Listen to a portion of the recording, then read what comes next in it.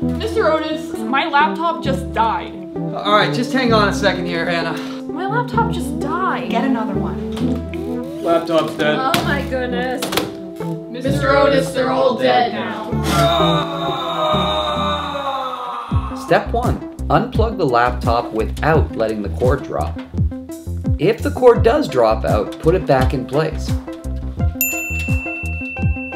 Don't be a fool and leave the cord hanging, or others may be seriously injured. Step 2. Push the power button once and wait. I just have to wait a little bit till it loads, right? Don't act like a crazed maniac if it doesn't turn on at once. I don't think it's gonna work. Step 3. Plug your laptop back into the correct space. Always plug it into the left side of your laptop. Right, Mr. Otis?